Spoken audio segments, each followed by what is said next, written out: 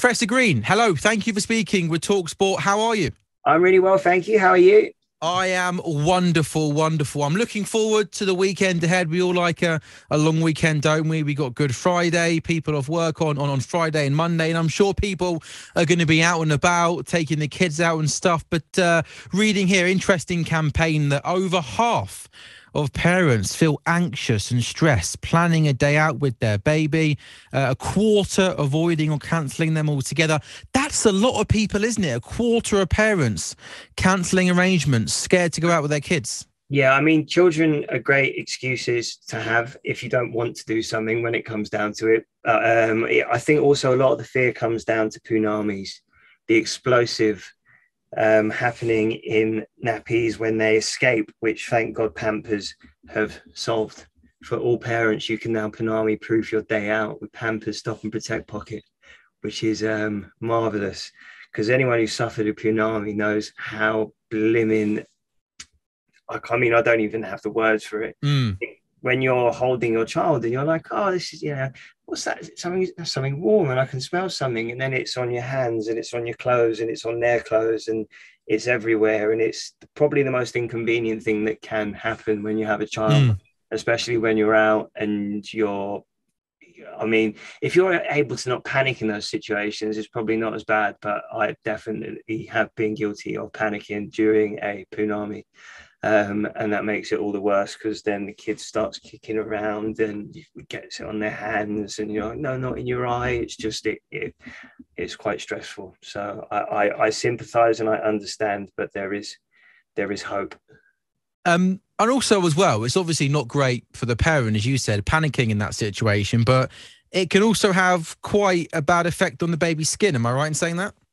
Yeah, I would imagine so, especially if you're not prepared for it. You wouldn't want your child. I mean, yeah, key is to just stop it escaping, keeping it as contained as possible, which the Stop and Protect Pocket does, and just getting it cleaned up as quickly and as efficiently as possible, which happens, it comes with practice. You should see me. I am incredible at changing nappies now.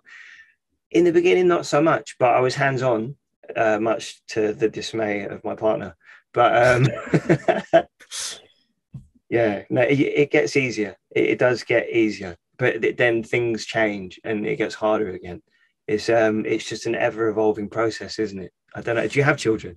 I don't have children. I know you can't see me right now. Sorry, my camera's not on, by the way. I'm in a studio, so I can't get. How old do you think I am, by the way, by the sound of my voice? And your voice, about 28?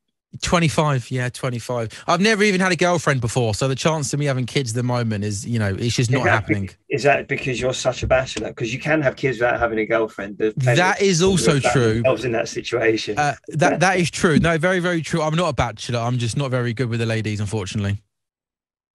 Oh. And now I know it's sad, and I get reminded about it almost daily on the talkSPORT breakfast show. This sounds like a bit of a sympathy vote effort.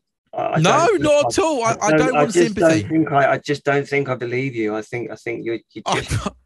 I would not lie to you, Professor Green, about that. I promise you. How do I know you don't break promises? Could be empty for all I know. It's true. Okay, well, let me try and build up some trust, and then maybe at the end of this interview, you can trust me with these sort of things. Okay, but for more on this, where can people go to find out more information about all of this? Google Pampers Stop and Protect Pocket, or get to Tesco's and get yourself some and save yourself a whole heap of stress. Nice. Sounds good. Thank you very much for that. Now, Professor Green, yes. I was doing my research, as I always do, before an interview, and the internet told me that you're an Arsenal fan. Is that correct? Yeah, I'm not going to say no, because I've never switched teams, but I haven't followed football since I was 21 and I'm 38 now. So it's been a little while since I've kept up to date with sport, to be honest. Why did you stop following or supporting Arsenal? Well, you'd probably tell me that was around the right time too, like all other supporters of teams who aren't Arsenal, but it wasn't that. I just became, ironically, women. Yeah, I got interested in other stuff, girls and stuff outside of football. Can't you do both though? Girls and football, or is it one or the other? There was a lot of other stuff. It was more like music as well. But to be honest, one of my friends told me that I always should have remained a dedicated supporter, and even if I wasn't, I should have always told the person that I was with that I was, so as I always had that time to go to the pub with my mates. But yeah, I didn't. No worries at all. Well, Ray Parlour is on the talkSPORT Breakfast Show Friday morning. He's, of course, an Arsenal legend. Nobody has played more times for Arsenal in the Premier League. Just trying to work out dates of when you stopped and when Ray played for Arsenal. Did it cross at all? Are you a Ray Parlour fan? Do you know who Ray Parlour is? Vague memories of. I was born in 83, so 92. He made his Arsenal debut. Yeah, I mean, see, the thing is, my dad. The reason I ended up supporting Arsenal was my dad was a Tottenham fan. So you wanted to wind your dad up. Completely, yeah. God knows he'd done enough of that to me. Yeah, so that was probably around the time when I started getting into football. But yeah, it wasn't. It was only sort of 10, 11 years after that I got out of it. And you mentioned there that, one of the main reasons why you stopped is obviously your career and stuff and music. Yeah. Just sort of tell us, was it around sort of 21 that you first started wanting to get into music, writing songs? That was when I first, 21 was when it was when I nearly went to prison and I got my first record deal.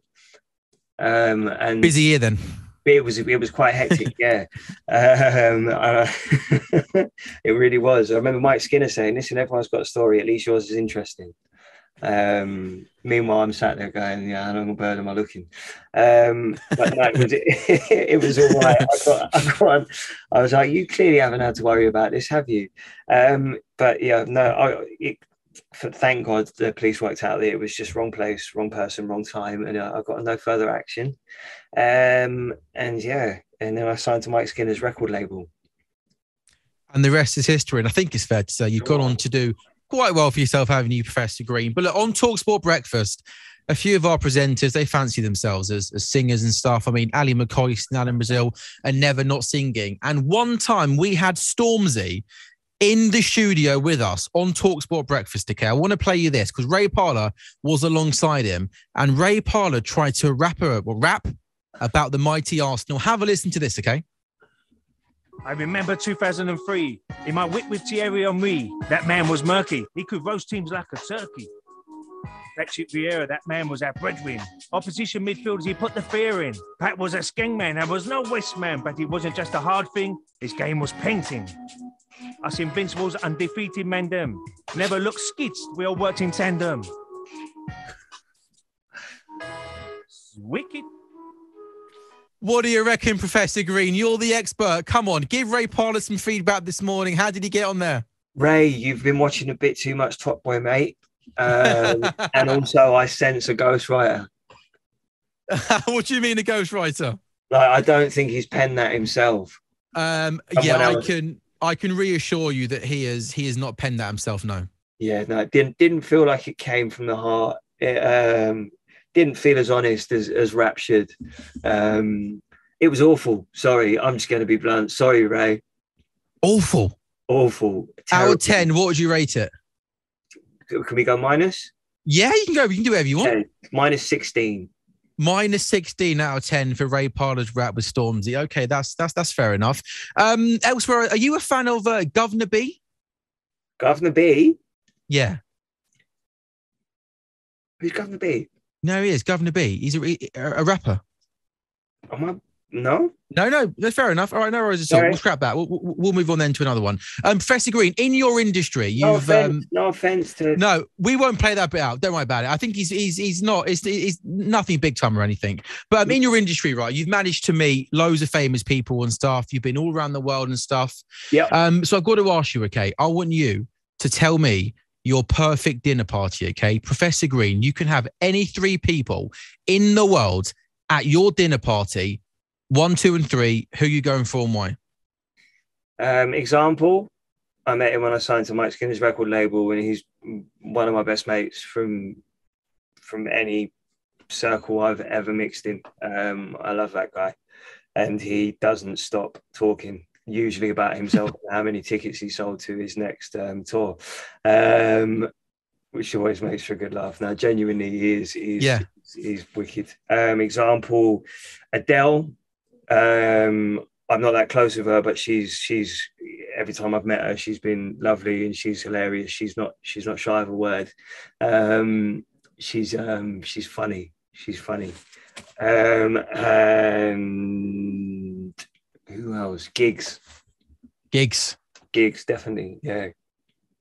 So keeping all of the music then. Yeah, man. Yeah, definitely. I don't really. There's not really. I don't know. I'm trying to think who I met as a gig. Like, there's loads of people I know that are a giggle, but if you're, I don't know, a dinner party, you've got that success. That's quite a long time to spend with people that you potentially don't want to spend that much time with. I don't quite. There's quite a lot of those people. You say hello to them. I don't ever say this, but people are like, yeah, no, we should definitely hang out. And you're like, why are we saying, like, why is this being said for the 14th time? We only see each other in this environment, and we're never going to hang out. People are never honest about these things.